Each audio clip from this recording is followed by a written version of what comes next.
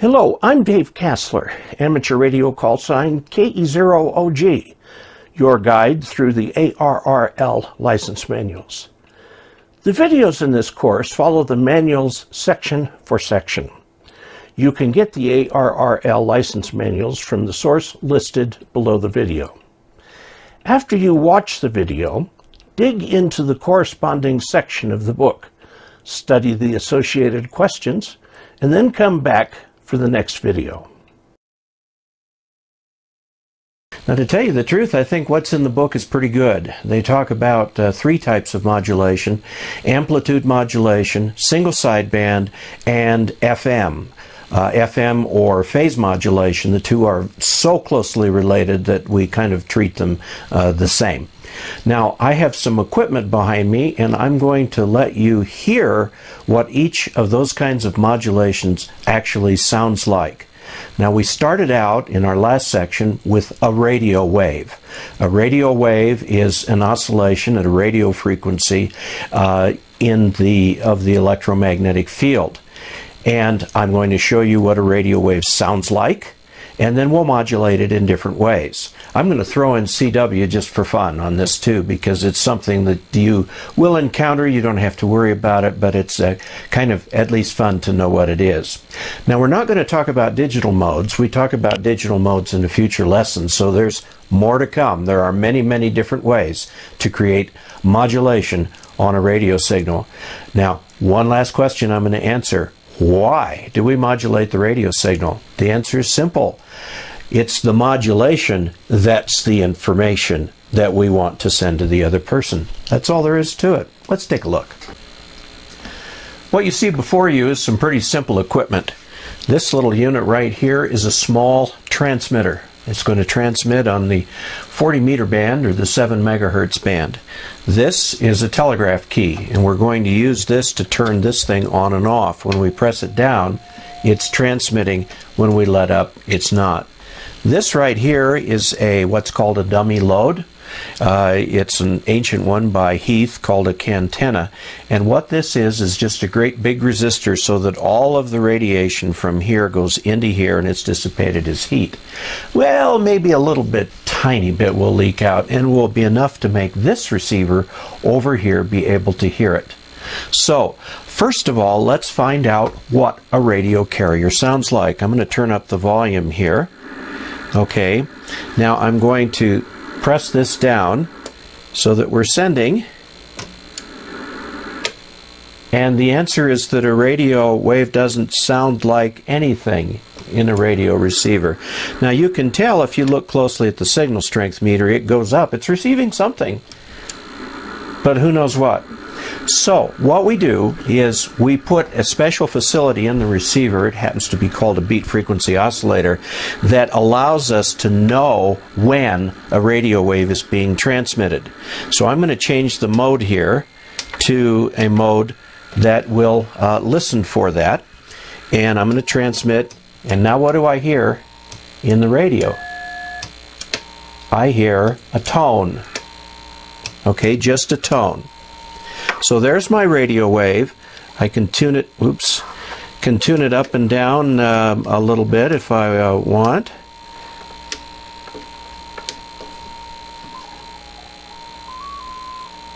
Okay, but there you are, a radio wave. Okay, the radio is receiving a radio wave. What good is that? What good does that do?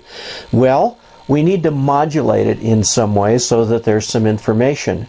Now, if we take the most basic case, a radio wave can be either on or off. On, off. Well, is there anything that we can do with that?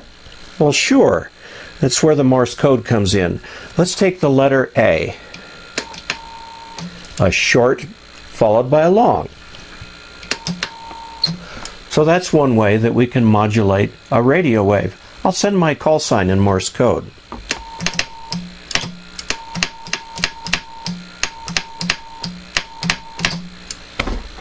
Yeah, just a bunch of beeps, huh?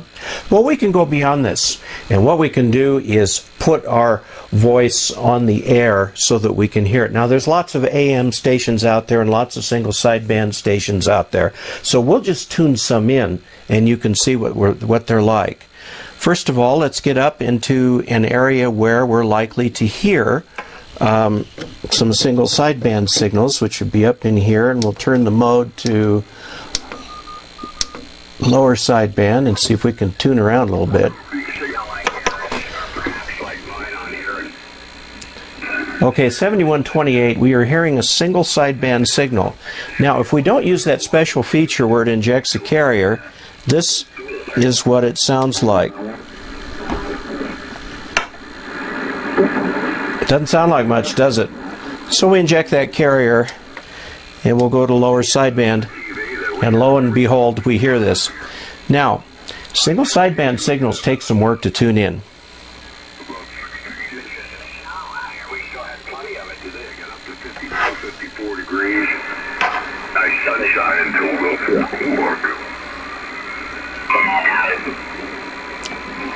So a single sideband signal needs to be tuned in. Now let's listen to what an AM signal is like. Now this is an AM shortwave broadcast station.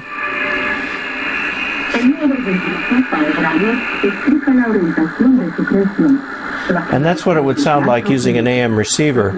Now as it turns out, you can receive AM by using that, insert that carrier, and we'll just change the mode here to upper sideband and then the lower sideband.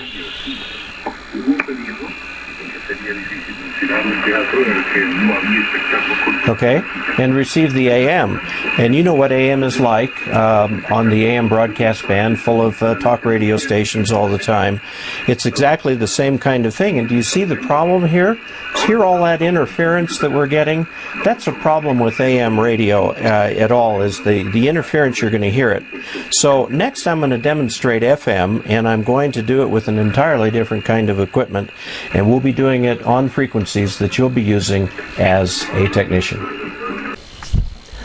All right, what we're looking at right now is what would be called a 2-meter/440 or dual band mobile radio. It's called mobile because it's the kind that can fit in your car. It's got a microphone that you can use and so on. This is an FM only radio. Now, it is squelched, and let me tell you why. Is because if you're listening on FM and there's no signal, this is what the radio band sounds like. Not very interesting, is it? So what we do is we don't let the signal come through unless it gets to a certain strength. Now let me give you an example. I'm using this little handheld transceiver I have. This is called O-Shing. It looks like Wuxun, but it's O-Shing. A very inexpensive little radio that just might end up being your first radio. But what I'm going to do is I'm going to transmit on this frequency. Now let me open that squelch again. As soon as I transmit, it captures the radio, and there's no background noise except the background noise that's picked up in here. I'm using very low power doing this, and I'm going to identify this is KE0OG, testing and demonstrating. And now let me do that with the squelch closed.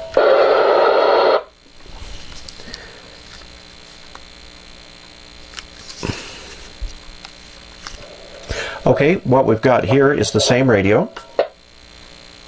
And when I transmit, you hear it kind of come in and go out, like that. And I think you can hear my voice kind of coming back through the radio right now. KE0OG, done testing. Now I want to show you what it sounds like to work on a repeater.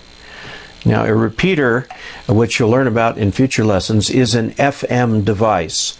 And you transmit on one frequency, this frequency, and listen on another. And what you're hearing is the repeater identify itself in Morse code.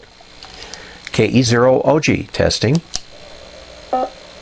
You hear the beep coming back telling you that the repeater is working just fine. So, lots of options, lots of different modulation. You use them for different things. Some are better for some things than others. And that's why we have such a variety. And ham radio operators aren't limited to just CW, AM, single sideband, and FM. They can do lots of other things too, but that's enough for now. Thanks for following along with the videos and the book.